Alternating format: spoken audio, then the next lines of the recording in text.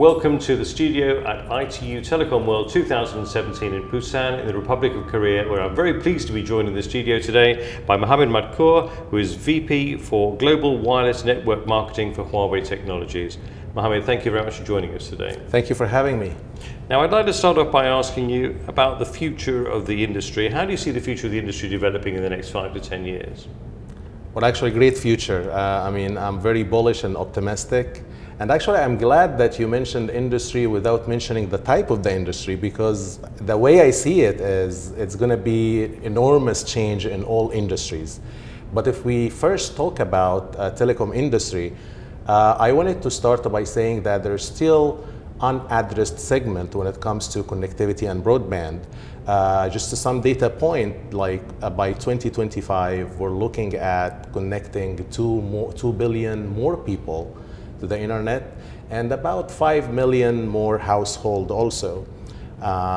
That's mainly in emerging markets, but that's only from people perspective. But we're also looking at connecting sensors that are attached to any physical device that is used by people in their daily life.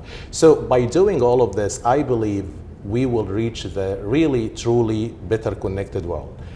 This is from telecom industry, but the thing is, this change that's happening and the disruption that's happening on that decade by the fast pace of technological innovation will also affect other industries.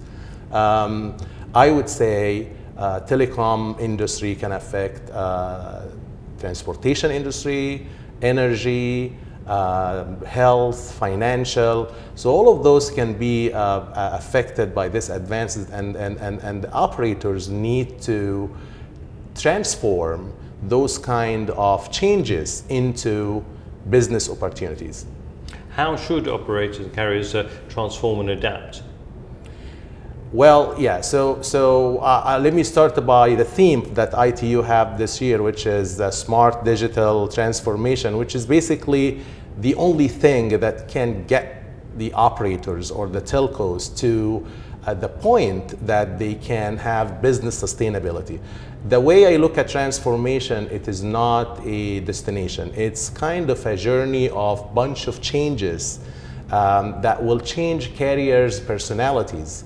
I would say that that change can address three aspects: can address technology, can address business, and it can also address operation. So this is really needed for business sustainability, as I mentioned earlier. The acceleration for that change is fundamental. So it is not the matter of why do I do it, it's the matter of when can you do it and how fast you will do it. Talking about transformation itself, we should not underestimate the transformation of other entities in the ecosystem. I would say it is not limited. Transformation is not limited to only individual body. I think it will touch all aspects. We can see even contents, even devices are transforming. Even vendors are transforming their way of living. Industry organization need to transform. Last but not least, regulatories and policies also, they need to transform in a way to provide a very fair and transparent policies that encourage this kind of environment as a whole. And what do you think are the greatest challenges for the carriers? Yes, so there is no mistake about it. It's not a journey in the park. Transformation, it's a good cause, but there are two roadblocks. I would say the first one is the conflict or maybe the imbalance between the long-term transformational goal and the immediate performance results. The pressure on the telcos to achieve certain financial KPI.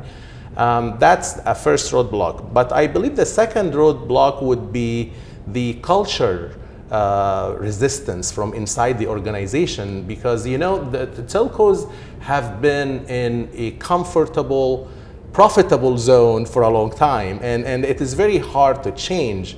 So I believe this point, if we address that by bringing in talents that really understand that failure is not the end of it, and that would solve that second issue. So those are the two challenges I can think of right now.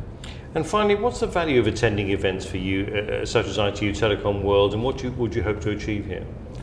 So that's very important. But to answer this question, let me tell you something about Huawei. What do we believe in? We believe that we cannot achieve this transformation for the whole industry by ourselves. We focus on 3 points. We focus on cultivating application and services. We focus on opening a standard and virtualize the platform that allows those services to run on top of it. And we also believe in the integration between multi-vendors. So, and all of those actually address the two assets or the two strengths of carriers, which is connectivity and the cloud. Now, beside that, when we design our solutions or actually our ecosystem that we provide to carriers, we consider the cross trends between different things, between content, service, infrastructure, even between government need, regulatories, all of those things. All of what I mentioned now, I guess this is the value for your event. So ITU brings in many leaders at different levels of the value chain. They represent different bodies in the industry ecosystem. If you couple that by good topics like, for example, emerging markets, like how to maximize the value of what the operators have, how to reinvent, how telcos can reinvent themselves, I think that kind of a mix will bring the value that not only Huawei will perceive, I think the whole industry will perceive. So would like to thank ITU for the good work that you guys have here in Busan. Well, we thank you for your support and for being here in the studio today. Of course. And wish you the very best of luck with it. Pleasure. Thank you. Thank you so much. Thank you.